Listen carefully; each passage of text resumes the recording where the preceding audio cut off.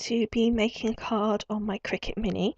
Now you don't need to use the Mini for this, it's just that's what I'm doing, but you can use any of your Cricuts. And I want to do a sort of exam result, well done for all the studying kind of card. So I thought it'd be really fun to do a bookworm. And so I looked and I saw that Creator Critter had a really cute worm, and so I wanted to use him. So I'm on the Cricut Craft Room. I'm going to be using Cricut Craft Room to set up this card. So the first thing I'm going to do is grab my little worm. Now I have to say I was struggling on here to find him, and what I didn't realise was he was actually on the shift. So if you click on the shift key for your little worm, he's just down here. He's not one of the main characters, he's actually kind of like a accessory character for the little bird. So you click on him to put him on. We've just got him at 2.5 at the moment. Worry about sizing in a short while, although I don't think I can tolerate all that red. Let's take that down a bit to a nice soft blue, much nicer. Okay, so then we want to do layer 1, and that's that one. And then layer 2,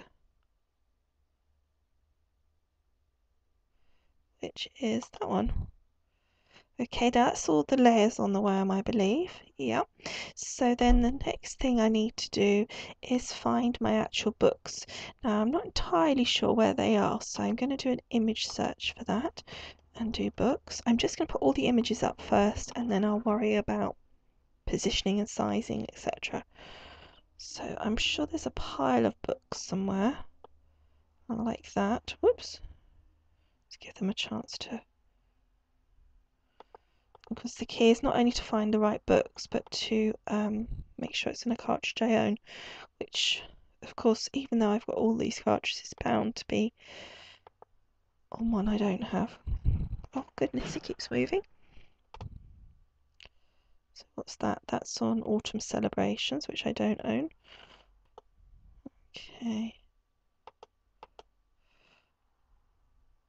Locker Talk I do, and I like that one, so let's click on that, pop it on the mat, and then go to Locker Talk here.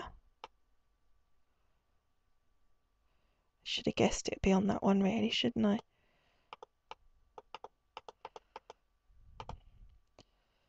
Okay.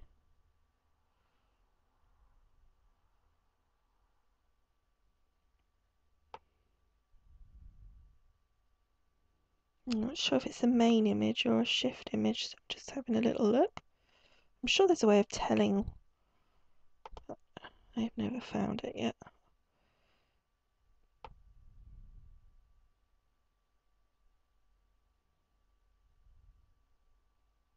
Oh, there it is.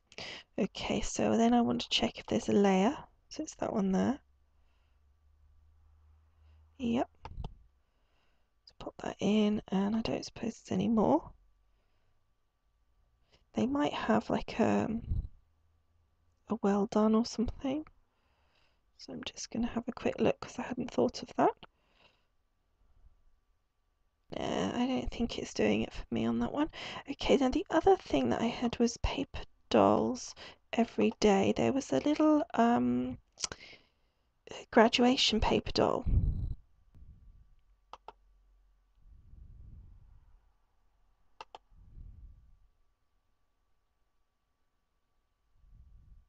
Really ought to, oh, there it is, look, all along.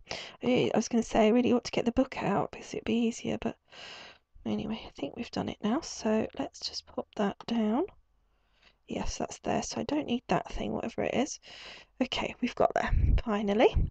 Okay, so now we've got all our elements. As I say, I may or may not use that, so I'll put that over to here for the minute. And I want to move my books for the minute, the shift part of the books. Oops. And I want to move the mortarboard. Okay, so that's kind of 6 inches across by 6 there. So if we've got I want a sort of 5 by 7 card, so that's 5 there by 7, so that's quite a good size on the books. I must sit my little wormy on top. I quite like that size of the little wormy as well. Let's move these bits out the way. So just setting up to see the sizing of everything at the moment, and then he's going to have his little mortarboard on, so I'm just going to drag that a little bit bigger. There we go, so that's going to look cool. Okay, so that's all good. So the only thing we changed the sizing of was the actual mortarboard. There's no layers for that. As I say, I'm not sure. Let's put this down again a minute. I don't think I want that, so let's delete that. Whoops. Come on. Okay, so that's going to be black. Then that bit's going to be the whitey cream colour because that's the books. So they're the actual pages, so we can pop that down there. I think we'll do that. Since I think I'll do that in the white as well, actually, because then I can colour the actual books in rather than having them coloured. So that would be black. I need to duplicate that. How do I do that? Where is it? Hold on. Copy and paste, so that I want the little tassel in a different colour. So I'm going to get rid of the tassel on that one, and then on this one I'm going to get rid of the mortarboard itself. So making sure all the little contours are hidden. If it will let me.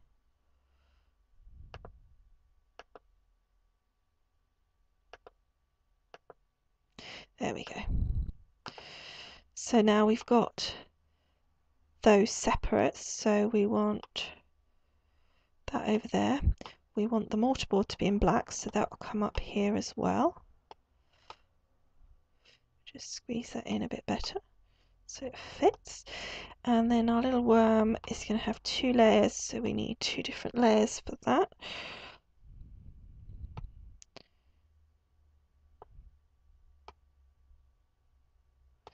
So we'll put one in this corner,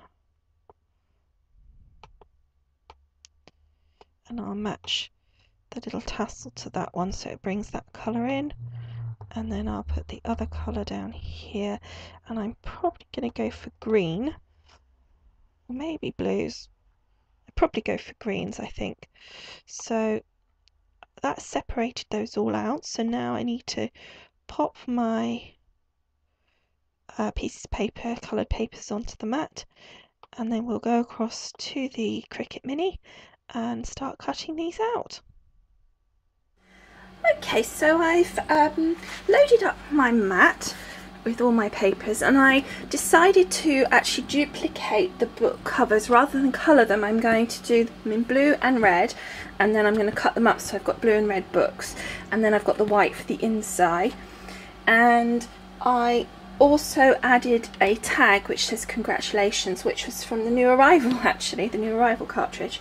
So there's lots of different cartridges in there. Well, I think this is a medium cardstock. I don't think it's massively heavy, so I'm going to change that to a 4. And then it also recommends that I have a pressure of 4 as well, so I'm just going to double check that, and that's on this little paddle here.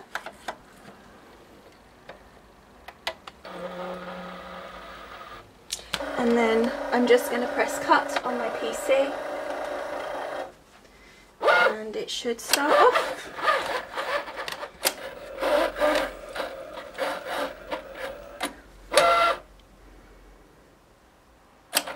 And this black one is the only one that worries me slightly because it's thicker than the rest of them. So I'm hoping if it cuts through that, then we'll be fine.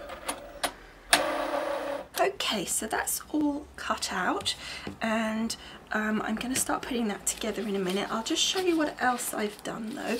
I've taken a craft card which is 5x7, and that's a pre-scored one that I have. So it's got a craft envelope as well, so that's quite cool. I thought what I would do is I would pop this white through this Spellbinders embossability, which is numbers and letters, and just emboss the white. I'm not sure whether I'm going to do it with the numbers or the letters at the moment, but I'm going to emboss that with this, but because I think that would really bring it. It's like the school theme, the letters and stuff, so I'm going to do that. But first of all, we need to get our bits off the mat and start popping. So we're going to just start off up the top here. So we're going to pull the excess off first, and you can see that cut through, and that's really quite heavy cardstock, and it cut through nicely. And if you remember, I tend to leave my elements on the mat until I'm ready to stick, because then I can remember what's what. Okay, so I'm going to get my Cosmic Shimmer glue. This is a nice glue. I'm really liking it for these flat kind of sticking, as I like my gel glue for dimensional stuff. I'm really liking this Cosmic Shimmer.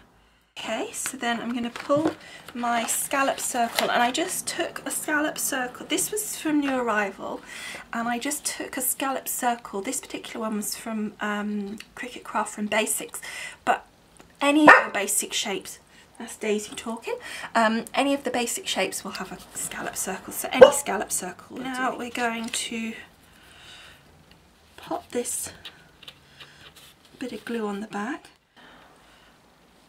Take our circle, pop it in the middle here, making sure it's centered. You don't get much movement time with this Cosmic Shimmer. It does dry clear, so you'll be fine on that. And there we go. So let me put it on my hand so you can see it. Great, I really like that, so we put that to one side. And now I'm going to do the little worm, I think. So let's get the black base, and then we want the next layer. I just popped the little eyes out that fell out, that were cut out rather, not fell out, and then I'm just lifting off this, and literally as I pulled that off, all of that stayed behind. It's such a good cutter. I mean, I really love this mini. Please, that. So look, we're going to put the two together there, and then onto the black, so it's going to layer up. So let's take this part. So if any of you are thinking, do I want a Cricut, maybe you don't want the big machine to start with, I would say the Mini, compared to your Create or the Bug, the Baby Bug, is a really good choice, because it's not so small. Being 8 inches across makes a big difference. I started off with the Create, and I changed it pretty fast to the bigger one, the pink one that you can see that I've got. Because I wanted that bigger width for the bigger projects, you know, like if you do a card, or if you were cutting an envelope or something. Generally, all your cards and things, you would probably, for the sizes that you want, you'd probably get that okay on the Mini. You'd probably struggle with an envelope, because it would end up with it would cut the envelope all right, but it would end up making the card very small. But generally, I would say pretty much everything. I mean, an envelope you could probably manage without doing if you had to, couldn't you? So I would say that, you know, as a general rule, it's a pretty good machine, and very effective cutter, and really I love it because it's not very big on the table, and as I say, it cuts really well. Here's my little worm. Really cute. I'm going to put some googly eyes on him, I think, but I'll do that in a minute. I'm going to let him set, and I'm just going to take my little mortarboard hat and the tassel. Now I think I might use a little brad for that, and then I can move it. So let's have a think. Let's put a hole through here, and then a hole through my tassel, and get a little tiny gold brad to pop through, and while I'm there I shall go and get my googly eyes. got some little googly eyes, and I'm just going to take some of my gel glue. Now you do, I think, need the three-dimensional glue for this because it's got a dip of at least 2 layers through to the back layer of the black. So if you don't use the 3D glue, then it's going to just not sit up in any way. It's just going to come off, I think. And just taking the little eyes and popping them over your little bit of glue gel, and then that will hold it nicely in place. Don't squish too hard because you don't want it coming out the edge, and also make sure they're even because you don't want it to look boss-eyed. And then just leave that to set. That looks really cute, doesn't it? Okay, so then I'm going to leave that to one side just to dry. Do the little mortarboard here. So through the tassel with my little gold brad, and through the top of the hat, and then just split the pin. Now I don't want it too tight, I want it to be able to be moved. Make sure that the tails of my pin stick behind, so if I do move that up in the air, it's not a problem. Okay, and then if we want, we could add just a little bit of glitter onto that just to give it a little something something. Next thing I need to do is the books. So what we've got here is we've obviously got white book pages here, but I've also got the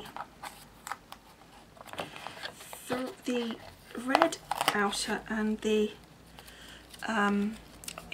so that the covers are in red and in blue. So I'm going to just peel those off, and then I'm going to chop them up so that I can stick the, well, I'm just going to chop the blue up and put it on top of the red so that I can create different colours of books. So I want the bottom 2 in blue. I'm just going to cut along this line here that's pretty much already done, so that's not a problem. You can just follow these lines. So then that'll go like that. Don't forget we're putting the white in, and then I'm going to cut across the top here where that cut line already is, and make that a blue bit book on the top as well. So that'll go here, and then by the time we put the white in, I think that'll look really nice. So you've got a couple of bits of rubbish there. So again, let's get our glue here. My pile of books. I think that looks really fun. So again, the only thing I am going to do, I'm just going to do it. I'm going to get a pen. I'm not going to chalk it, but I want to add some little lines just to make it look like paper. Okay, so I've just got a pencil, and I'm literally just going to add in some book lines, paper lines.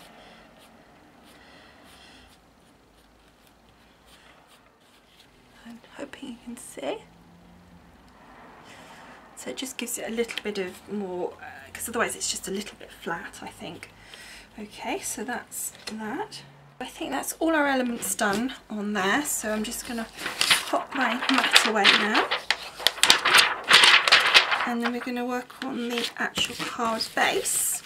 What I need to do is emboss this layer. So I'm thinking, it's a great embossing folder, I'm really liking it, but I'm just trying to decide whether I want numbers or letters. I'm thinking the numbers are more distinctive, so I think I'm going to go with the numbers. So I'm going to stick that in there. And then I'm going to stick this through my round calibre, and I will be back to you in a moment. Okay, so I had a bit of a change of plan. I decided I didn't like the white, so I've changed this inside out and put the blue and red inside because I quite like that on the inside. I've cut a green piece to go down on here, and then I recut and embossed the next layer, the white layer, but I did it in pale lemon to bring in the gold of the little tassel and just that extra colour. So now I'm not going to chalk this, I've decided. I'm just going to pop that down. So I'm just going to use my 3D glue gel here and just put glue gel on the back of my card. stick that in place on the green. The reason I haven't stuck the green down yet is because I am going to be putting some ribbon around. I've popped that round like that, and then you can see when we place that on with the books, that kind of comes in. And then if I use some, I was just looking between red ribbon and white ribbon, and I think the red ribbon, so if I just put a piece of that around, I think further down so it's through the blue, it's about there I think. Right, so let's just get a pair of scissors. I'm not going to create a bow or anything, I'm just literally going to pop it around the back. So just take that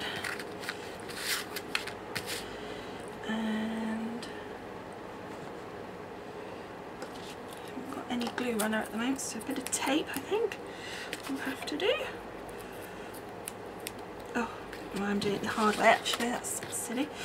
Okay, so stick that down like so, take it around and then stick it down on the back as well. Whoops. Like so. And then just double check that I'm happy with the position of that. So we reckon he's going to be about there, that's going to be about there, so I think that's going to look great. I may well actually end up doing a bow thinking about looking at it, but anyway, so that looks cool I think. Okay, so then let's stick this down onto the background, and again with this, because of the ribbon, I'm going to use my 3D glue gel, so.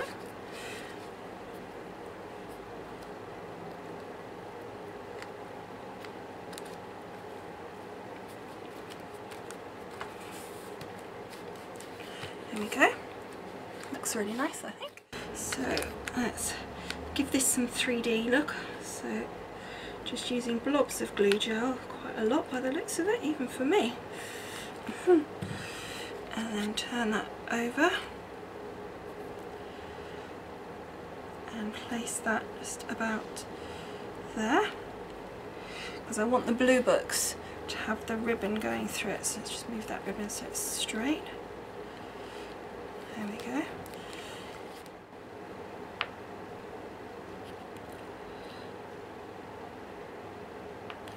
There we go.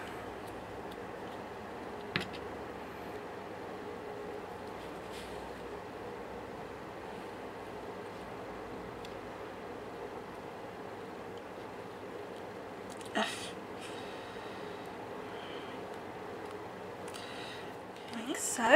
It looks so cute.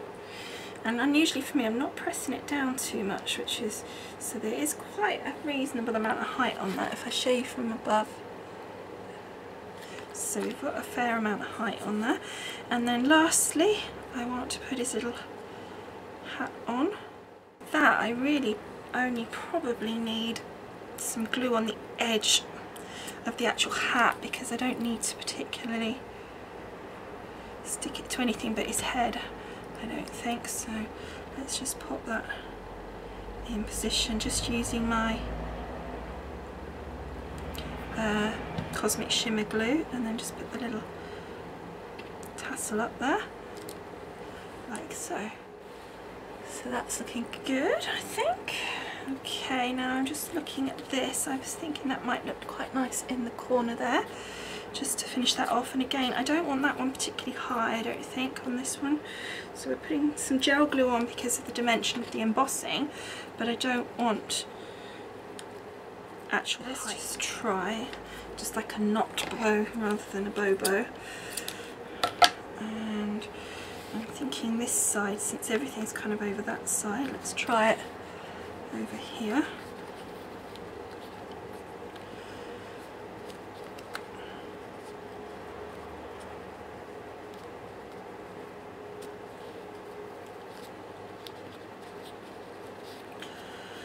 Yeah, let's cut the tails off. I quite like it so far. Yeah, I think that just finishes it off nicely. Yeah, pleased with that. Okay, so I think that's this little fella finished. So as you can see, we've used quite a number of different cartridges on here. We've used our Locker Talk, Create a Critter, and that was Paper Dolls, then New Arrival and Cricut Craft Room Basics. Plus we used the embossing folder from Spellbinders, so quite a lot of different things going on, and yet hopefully you'll agree it's just come out as a really cute, in a way quite a simple looking card. That's how it looks. I hope you guys like it. I'd love to hear your comments, and I'll see you all again next time. Thanks for watching. Bye.